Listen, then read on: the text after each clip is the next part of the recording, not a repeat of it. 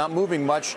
It has had a rough time the last few weeks, but an estimated 500 protesters are outside the shareholders meeting being held in Charlotte, North Carolina today. A handful of arrests have been made by police so far at this point. Yeah, joining us now, one of the organizers of the protest, Berger, is joining us. Max, thanks for joining us. We appreciate it. What's your beef with Bank of America? What's the problem?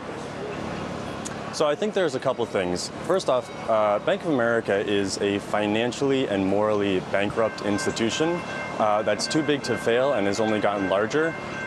We think that the share price right now actually just reflects the value of the implicit government guarantee. And we don't think that as American taxpayers or American citizens, we should be propping up a financial institution that's bad for America. Is B of A unique in that regard? Do you feel other banks are different from B of A right now?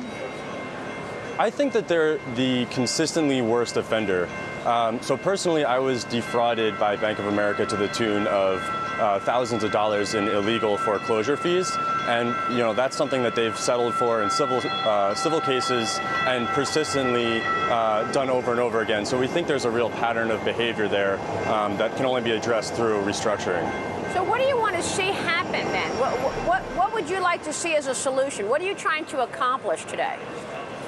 Yeah, so I think that Bank of America is a ticking time bomb that threatens to explode on the American taxpayer and the American economy. And so we have a very simple, proactive solution, which is to break it up. We think that's the only way that it's going to change its illegal pattern of behavior, and it's the best way to protect the American taxpayer and the American economy. But what kind of intelligence or sort of credibility might you have or the Occupy groups have in terms of really understanding and knowing what's involved in the breakup of a bank? I mean, why would what you say matter more so than, for example, what the board says or what management says in terms of understanding the complexities of this company?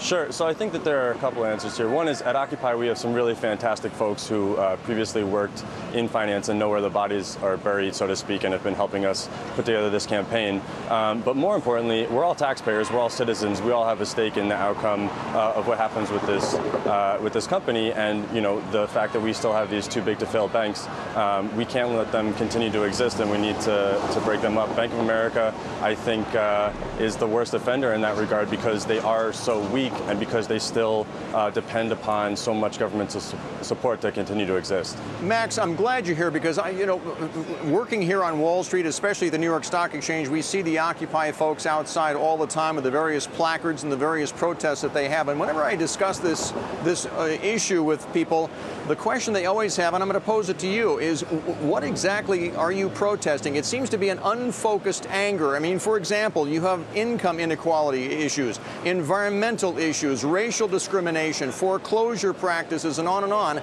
as it pertains to the banking industry. Do you lack credibility simply because you lack focus with your protest movement?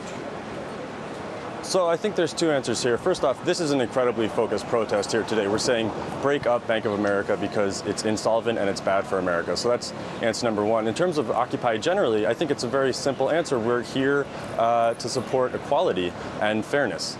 And that's something that's true across all of those issues. I think what you've seen over the past couple of years is a tremendous amount of anger at what's essentially two systems, one for folks who have and one for those who have not.